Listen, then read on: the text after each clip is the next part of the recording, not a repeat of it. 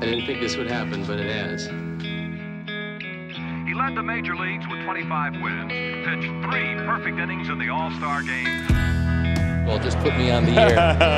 And he did. He put me on the air. I donned the headset and never gave it back.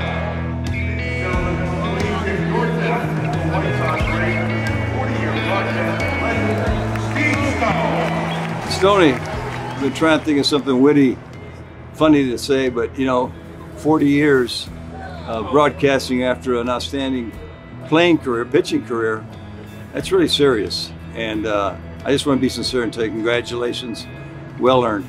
Hey Steve, congratulations, 40 years in broadcasting, wow. I mean, that's a lot of time, Steve. So congratulations and many, many more years for you. Hey Stevie, Roger Bosser here. Your 40th anniversary. I remember the young stallion, the young stud in 1977 on the mound. As a matter of fact, I think I raised him out an extra 5 inches for you a couple of those days. Happy anniversary on the 40th. By the way, you've still got me, you're 4 months older than I am, and I won't let you forget that. Happy anniversary, my friend. 40 years, my behind. I'll tell you something, Stoney. You deserve all the accolades you can get. You've been a great announcer, and I enjoyed my 10 years with you so much.